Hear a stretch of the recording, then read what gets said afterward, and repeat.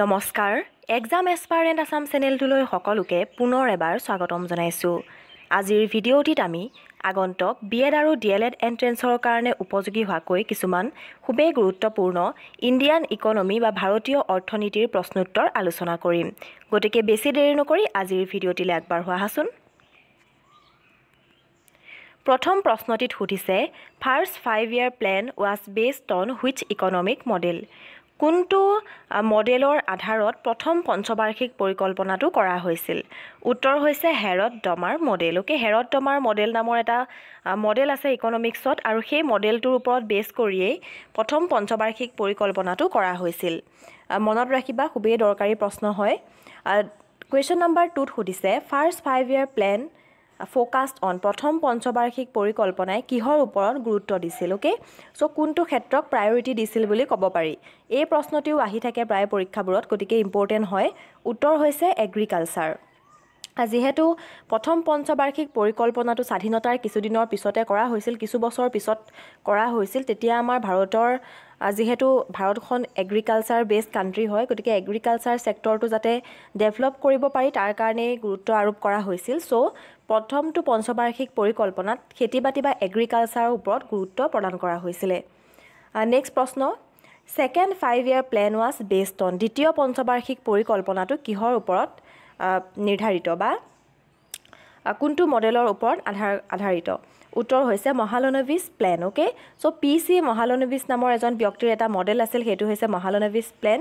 যাৰ দ্বাৰা ইণ্ডাষ্ট্ৰিয়েল ডেভেলপমেণ্টৰ কথা কোৱা হয় আৰু সেই প্লেনটোৰ আধাৰত ছেকেণ্ড 5-year প্লেন কৰা হৈছিল। চ' এই প্ৰশ্নটিৰ পৰা আমি আৰু এটা কথা গম পাওঁ যে ছেকেণ্ড 5-year প্লেনত ইণ্ডাষ্ট্ৰিৰ লগত ইণ্ডাষ্ট্ৰিয়েল ছেক্টৰটোক ইম্পৰ্টেঞ্চ দিয়া হৈছিলে। যিহেতু PC মহালনবিছ প্লেনটোৱেই হৈছে ইণ্ডাষ্ট্ৰিৰ লগত জড়িত, গতিকে নিশ্চয় ছেকেণ্ড 5-year প্লেনত ইণ্ডাষ্ট্ৰিৰ ওপৰত গুৰুত্ব দিয়া হৈছিল। আমি তেনেকৈ লিংক কৰিব পাৰোঁ প্ৰশ্নবোৰ। Next question number 4, who road the book plan economy for India? কোনে প্লেন ইকনমি ফৰ ইণ্ডিয়া নামৰ কিতাপখন লিখিছিল? চ' এই যিটো প্ৰশ্ন, এই প্ৰশ্নটো ইকনমি ছেকশ্যনৰ পৰাও ইম্পৰ্টেণ্ট হয় আৰু বুকছ এণ্ড আথৰ ছেকশ্যনৰ পৰাও ইম্পৰ্টেণ্ট হয়। সকলোৱে হয়তো জানা, আমি যেতিয়া চিলেবাছখন আলোচনা কৰিছিলোঁ তেতিয়াও কৈছিলোঁ যে বুকছ এণ্ড আথৰ্ছ এটা B.ed এণ্ট্ৰেন্স বা D.el.ed এণ্ট্ৰেন্সৰ কাৰণে খুবেই ইম্পৰ্টেণ্ট টপিক হয়, কাৰণ যিকোনো পৰীক্ষাতে বুকছ এণ্ড আথৰ্ছৰ ওপৰত প্ৰশ্ন আহে। চ' এনেধৰণে প্ৰশ্নবোৰ আমি আনিব পাৰোঁ যে যিটো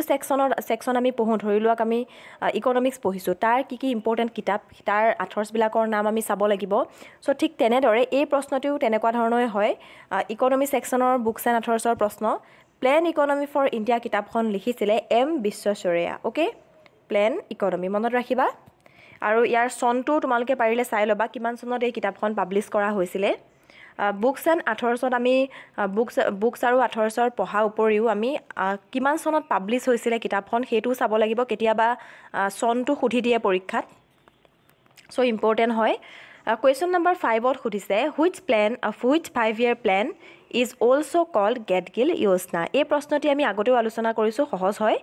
কোনটো 5-year প্লেনক গেট-গিল য়োজনা বুলিও কোৱা হয়? উত্তৰ হৈছে থাৰ্ড 5-year প্লেন। তৃতীয়টো পঞ্চবাৰ্ষিক পৰিকল্পনাক গেট-গিল য়োজনা বুলিও কোৱা হয়। কুৱেশ্যন নম্বৰ 6ত সুধিছে গৰীবী হটাও slogan is related to which 5-year plan? Most important question হয় এইটো, আন কম্পিটিটিভ এক্সামৰ কাৰণেও দৰকাৰী প্ৰশ্ন আহি থাকে এই প্ৰশ্নটি।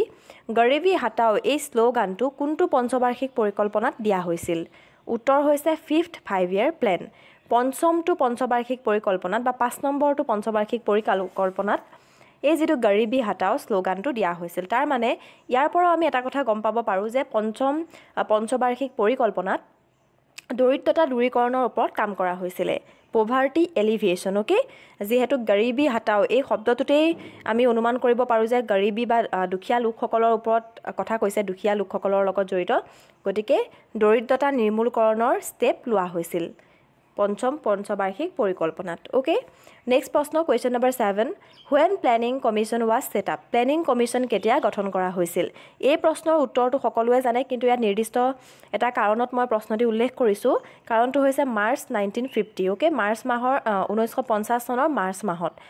এই প্ৰশ্নটি এইকাৰণে দিছোঁ যে ইয়াত আমি মাহটো উল্লেখ কৰিছোঁ। কেতিয়াবা প্ৰশ্নবোৰত কি হয়, আমাৰ অপশ্যনবোৰ একেই দিয়া থাকে চনবোৰ, কিন্তু মাহ বা ডেটবোৰ চেঞ্জ কৰি দিয়া থাকে। সেইকাৰণে আমি চনটো জনাৰ উপৰিও ডেট আৰু মাহটো যদি জানি থওঁ তেতিয়া আমাৰ কোনো কনফিউজন নালাগে আনসাৰটো কৰোঁতে কাৰণ আজিকালি এনেকুৱা হৈছে প্ৰশ্নবোৰত গোটেই যিখিনি MCQ থাকে গোটেই অপশ্যনবোৰ একে টাইপৰে দিয়া থাকে ওকে সামান্য ডিফাৰেন্স থাকে গতিকে সেইটো আমি আইডেন্টিফাই কৰিব পাৰিব লাগিব সো ইয়াত মাহটো মনত ৰখাটো খুবেই দৰকাৰী ওকে মাৰ্চ মাহত হৈছিলে 1950 চনৰ নেক্সট প্ৰশ্ন নীতি আয়োগ was set up on নীতি আয়োগ কেতিয়া গঠন কৰা হৈছিলে একেবাৰে সহজ প্ৰশ্ন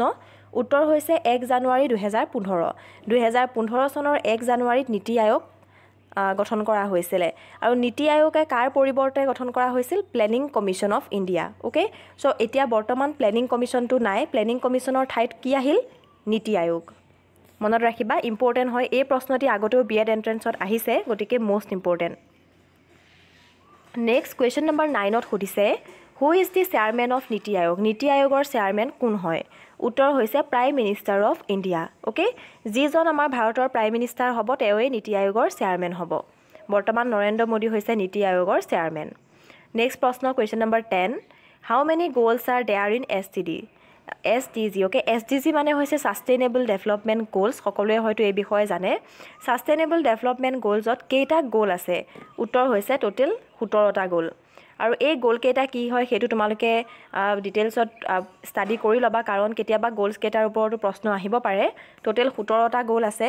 বহুত বেছি ডিটেইলছত পঢ়িব নালাগে কিন্তু বেসিক নলেজটো আমাৰ থাকিব লাগিব যে কোনটো গোলে কেনেকুৱা ধৰণৰ টপিকৰ ওপৰত কৈছে গতিকে সেইখিনি চাই লবা তোমালোকে নেক্সট প্ৰশ্ন question number 11 unemployment due to depression in an economy is টাৰ্মেছ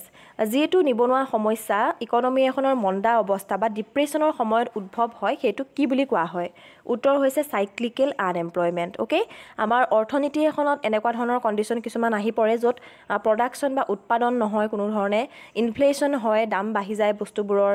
একেবাৰে এটা বেয়া কন্ডিশনত আহি পৰে যাক আমি ডিপ্ৰেছন বুলি অভিহিত কৰো তাৰ মানে যদি এখন অৰ্থনীতিত আমি ডিপ্ৰেছন হোৱা বুলি গম পাও তেনেহলে আমি ধৰি লব লাগিব যে সেই ইকনমিখনৰ অৱস্থাটো বৰ্তমান বেয়া ওকে সো ডিপ্ৰেছন শব্দটোৱে হেতুৱে মিন কৰে অৰ্থনীতিৰ ক্ষেত্ৰত সো ডিপ্ৰেছনৰ ফলত এটা আনএমপ্লয়মেন্ট সিচুৱেশন উদ্ভৱ হয় হেতু হৈছে সাইক্লিক্যাল আনএমপ্লয়মেন্ট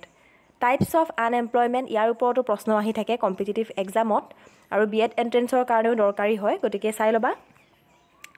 নেক্সট প্ৰশ্নটোত সুধিছে operation flood is related to common প্ৰশ্ন অপাৰেশ্যন ফ্লাড কিহৰ লগত জড়িত উত্তৰ হৈছে হোৱাইট ৰিভলিউচন ওকে হোৱাইট ৰিভলিউচনটো কি বুলি কোৱা হয় অপাৰেশ্যন ফ্লাড আৰু এই হোৱাইট ৰিভলিউচননো কি হয় কিহৰ কি বস্তুৰ লগত জড়িত উত্তৰ হৈছে মিল্ক প্ৰডাকশন ওকে দুগ্ধ উৎপাদনৰ লগত জড়িত সো দুগ্ধ উৎপাদনৰ ক্ষেত্ৰত হোৱাইট ৰিভলিউচন কৰা হৈছিল আৰু এই হোৱাইট ৰিভলিউচনকে অপাৰেশ্যন ফ্লাড বুলিও কোৱা হয় এইটো মনত ৰাখিবলৈও সহজ হয় যেহেতু দুগ্ধৰ কালাৰটো হৈছে মিল্কৰ কালাৰটো হৈছে হোৱাইট আৰু ইয়াত হোৱাইট ৰিভলিউচন বুলি ইয়াক কোৱা হয় সো তাৰ পৰা আমি অনুমান কৰিব পাৰিম next question number 13 who was popularly known as father of operation flood operation flood বা দুগ্ধ উৎপাদনৰ ক্ষেত্ৰত যেটো ৰিভলিউচন হৈছিল হোৱাইট ৰিভলিউচন তাৰ পিতৃ বুলিলে আমি কাক বুজো উত্তৰ হৈছে ডক্টৰ ভাৰ্গিস কুৰেইন এই প্ৰশ্নটিও আহি থাকে পৰীক্ষাত দৰকাৰী হয় ডক্টৰ ভাৰ্গিস কুৰেইন মনত ৰাখিবা নেক্সট প্ৰশ্ন question number 14 elimination of intermediaries is one of the important features of which program eliminations of intermediaries এইটো কোনটো প্ৰগ্ৰামৰ এটা বৈশিষ্ট্য হয় উত্তৰ হৈছে ল্যান্ড ৰিফৰ্ম প্ৰগ্ৰাম যেতিয়া ল্যান্ড ৰিফৰ্ম কৰা হৈছিল তাৰ আন্ডাৰত কি কৰিছিল যিবিলাক ইন্টাৰমিডিয়েৰিজ আছিলে তাক এলিমিনেট কৰা হৈছিল ওকে ইন্টাৰমিডিয়েৰিজ মানে বুজি পাইছাই যিবিলাক মিডলম্যান বুলি আমি ক'ব পাৰো যিকোনো ক্ষেত্ৰতে মিডলম্যান থাকে বা ইন্টাৰমিডিয়েৰিজ থাকে সেইবোৰ এবলিশ কৰিছিলে নেক্সট প্ৰশ্ন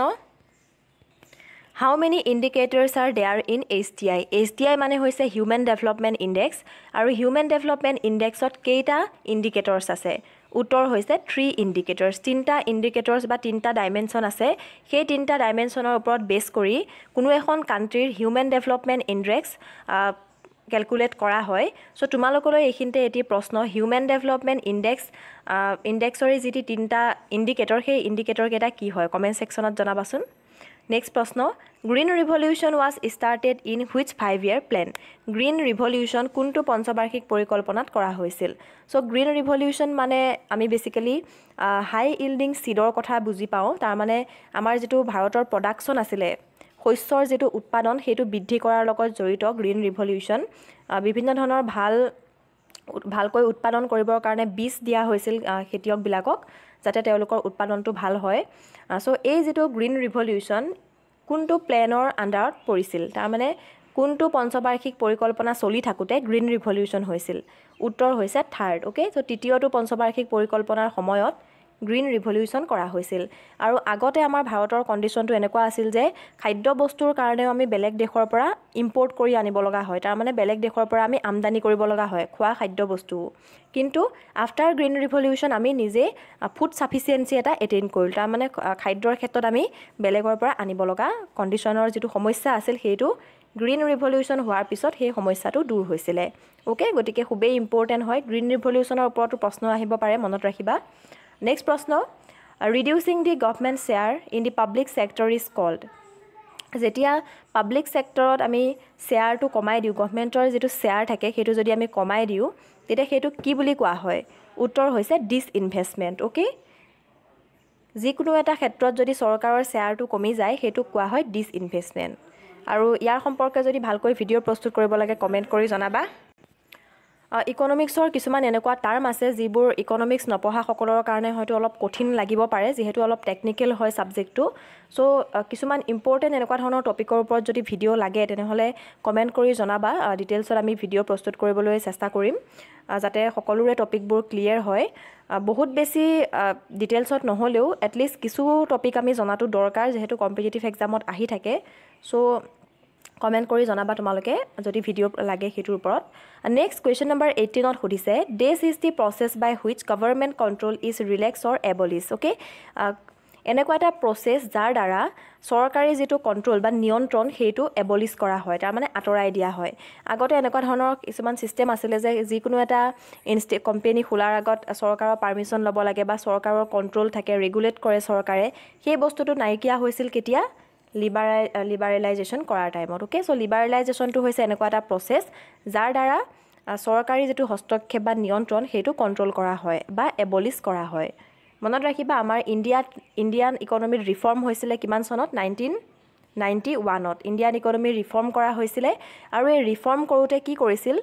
গ্লোবেলাইজেশন লিবাৰেলাইজেশন এণ্ড প্ৰাইভেটাইজেশন কৰা হৈছিল ওকে তাৰ মানে ভাৰতৰ যিখন অৰ্থনীতি আছিল তাক ওপেন কৰি দিয়া হৈছিল বেলেগ কান্ট্ৰিৰ বিজনেছমেনৰ কাৰণে যাতে ভাৰতত আহি বিজনেছ আমি কৰিব পাৰো হেতু আছিল গ্লোবেলাইজেশন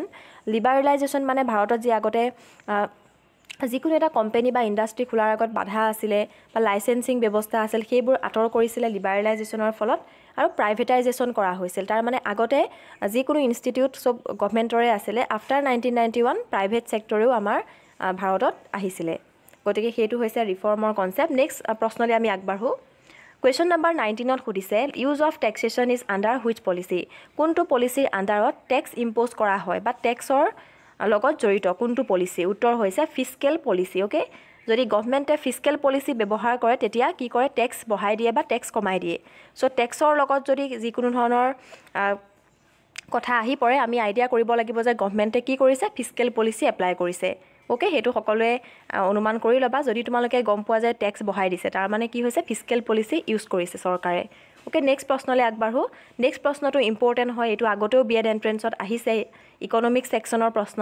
revenue deficit is equal to revenue deficit কেতিয়া হয় উত্তৰ হৈছে total revenue এক্সপেন্ডিচাৰ minus total revenue receive okay এটো হৈছে ৰেভিনিউ ডেফিসিটৰ ফৰ্মুলা